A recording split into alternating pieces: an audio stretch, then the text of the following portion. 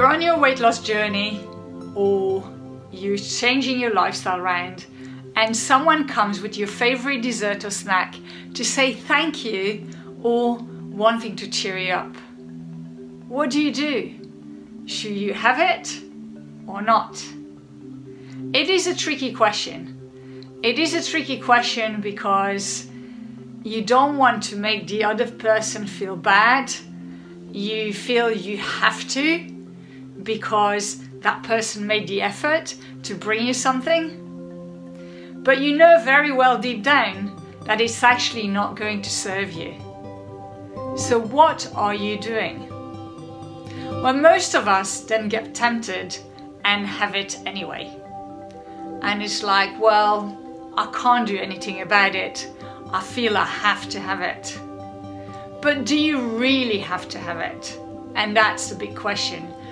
But more importantly, the question is, do you have to have it there and then?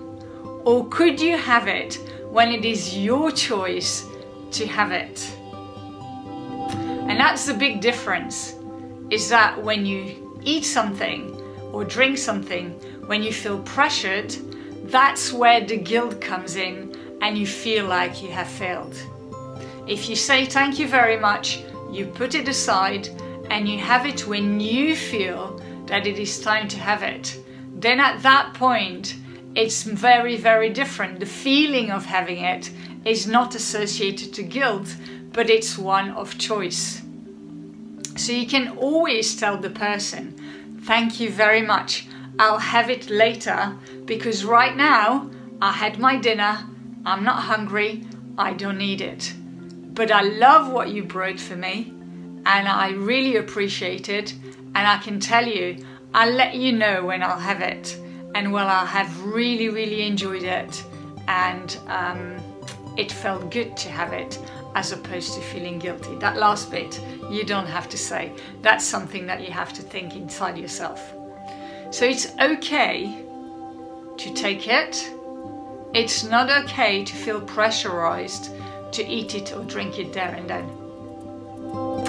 Now, if you really want to go one step further and make sure that people don't bring you your favorite snack for any reason at all, then it's up to you to go and tell them what you're doing, how you're trying to change, and that as much as you appreciate them wanting to cheer you up or say thank you, you would love to have that with a different type of gesture as opposed to your favorite snack or drink.